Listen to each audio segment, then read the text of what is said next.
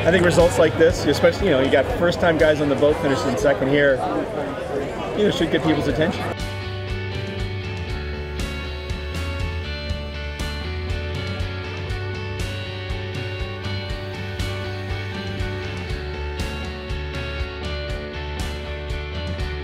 Lumpy day one at 2011 Sperry Topside of Charleston Race Week. I'm Mr. Clean. This is the On the Water Anarchy Report, sponsored in part by J Boats, which is nice because here I am on a J boat, and this is a J boat that a couple of hardcore racers have come up to me and said, "Is that really J boat?" At the end of the day, I think that's a compliment because this is a racy looking thing that goes fast and looks fast and is selling in massive numbers. The last count I was told, 60 boats sold. I think something like 6 delivered, but 60 boats sold on 4 continents all over the world, countries all over the world. Just so you know, in Charleston, it's evening. That means the no-see-ums are out. So if you see us hopping around, that's because there are things that you can't see, eating us, eating our flesh.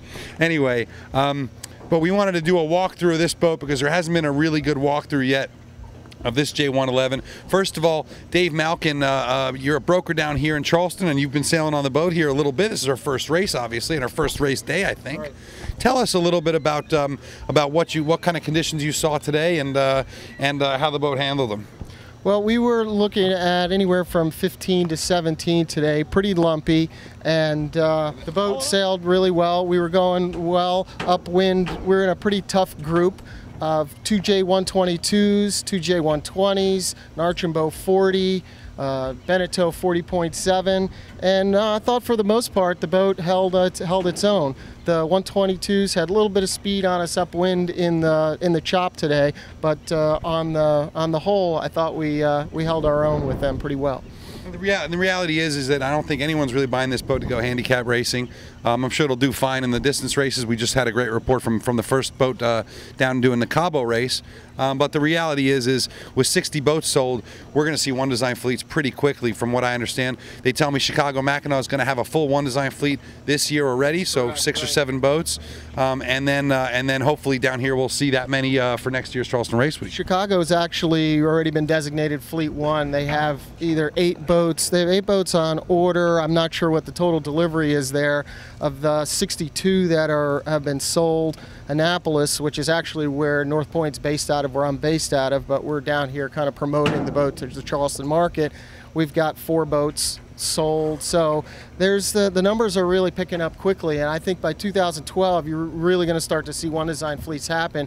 And as more boats get out on the water like this weekend, I think people are starting to come by the boat. They're seeing that it's a lot of fun, seeing that it's easy to have fun on this boat and easy to go fast. So tell us, when you buy a J111, what are you getting here? I mean, obviously it's a pretty stripped out boat from the deck. It looks like a real clean deck plan, but why don't you just walk us through some of the features that you think are pretty sexy?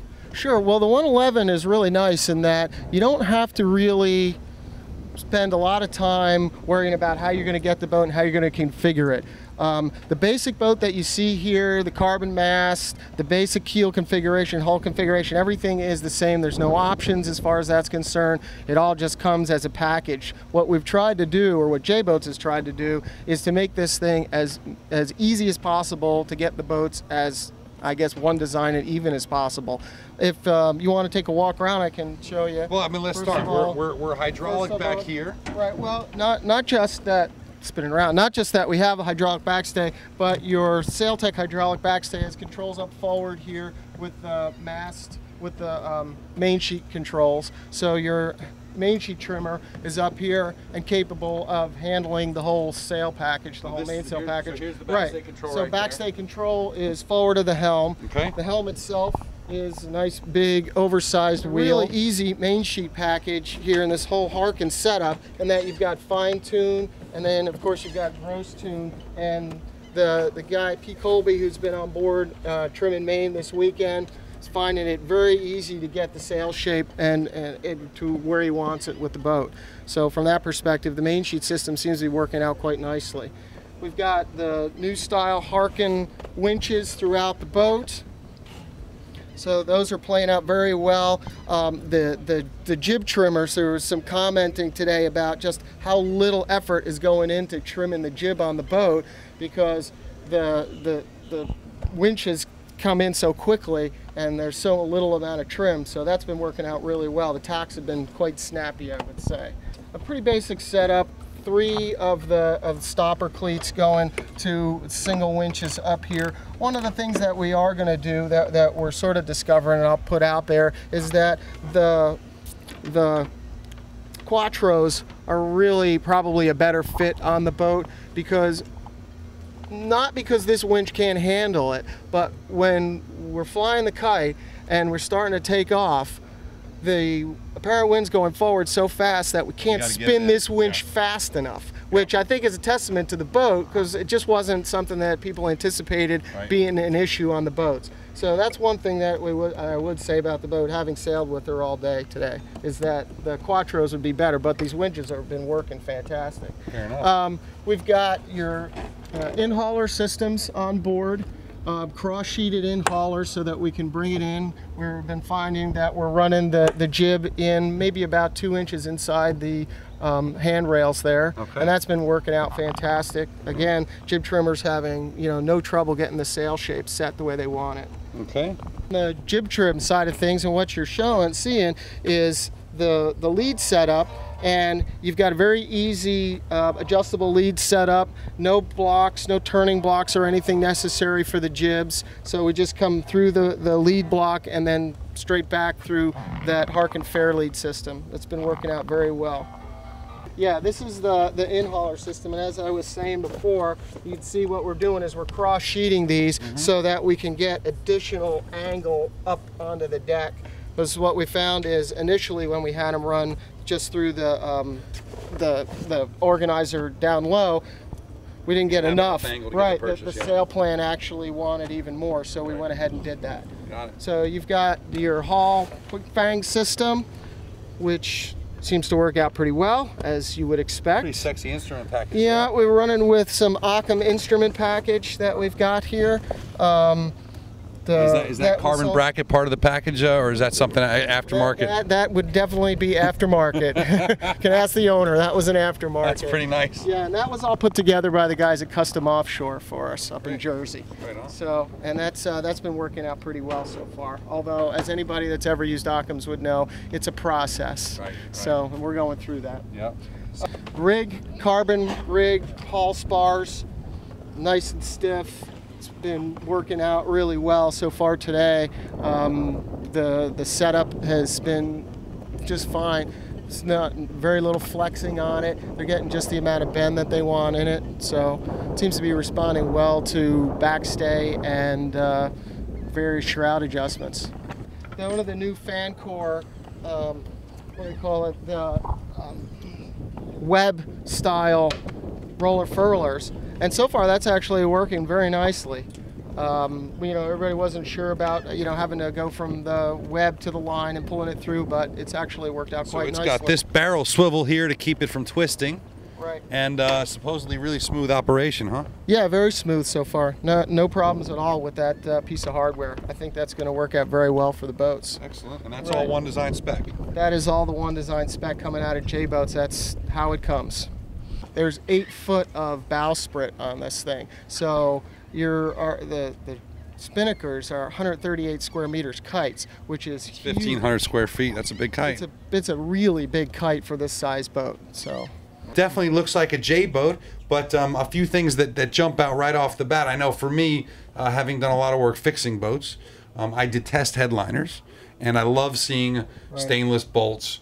And you need to fix something, you just unscrew it. That's nice. Was that a big decision for J-Boats to go to? Because most of the boats do have headliners. I think that it was, and I think it was all part of the concept of keeping this boat very clean and very simple, real easy to manage and maintain for owners. And I think importantly, to have a boat that's only 9,000 pounds at this size, and still have headroom, you can't have all that extra weight, and headliners weigh a lot. And well, there's another aspect to it, and I know that you're getting some video of it, but if you look at the quality of the gel coat work on the inside of the liner, that's part of it, is that you have to be working with a builder that's capable of doing that. Right. And the builder that we have working with us that's building these boats in Bristol is obviously capable of that level of work. Right. So we'll do a little feature check here. We obviously got a little galley with a 2-burner stove, some pretty standard stuff, a forward-facing nav station. With the obligatory MacBook Pro, which I think is the important accessory of the day. But what else do we got here? I mean, what makes this an offshore worthy boat? Because I know a lot of people are buying it for that. Sure. Well, some of the things that make it offshore worthy, aside from actually having a galley and a nav station, is you've got the 2 quarter berth setup, which is behind, as well as sea berth packages. So we've got on the sides here capability of having 4 in crew, of course, sleeping, and there's one on that side. So you've got 4 in crew and adjustable sea berths. Of course, there's lee cloths to go with, and this makes this area very livable for an offshore race. Our plan is to take this boat in the Annapolis-Newport race, and we're going to do that with 7 on board. So it should be very easy and manageable inside the boat that way. Got it. We've got, aside from the quarter berths, we also have a really simple companionway setup. None of the heavy wood stairway, just the actual steps coated in wood, which is nice. Also, aside from the headroom, and sort of, Petey, maybe you should take a shot of me. My head's hitting here. When I'm fully standing up, my head's hitting. I'm 6'2", and frankly, like, this is pretty good for any J-boat that I've been on. So we'll poke up forward here, Dave, and we've got a head up here. And Dave was talking a minute ago, in fact, about how long this bowsprit is. We got a full 8 foot of bowsprit here, but nice clean sail locker, and again, nice textured interior here on the hull. And this top is really nice. I can't tell you how much I love not having a headliner.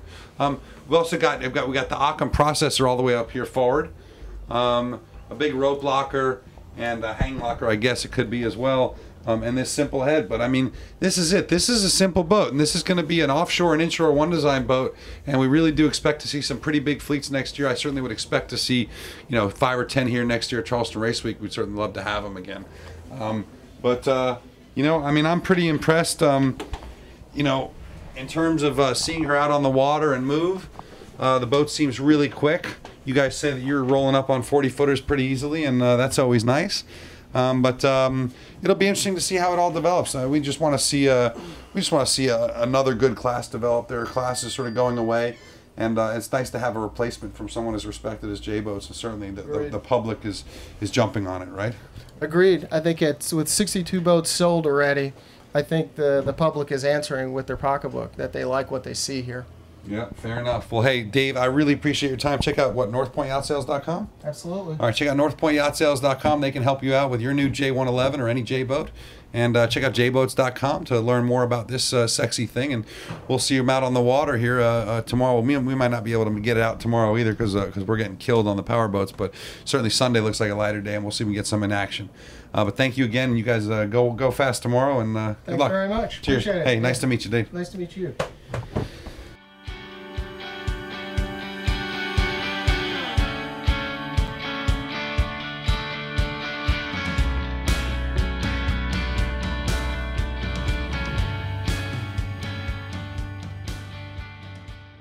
It's 12, 10, it's 12.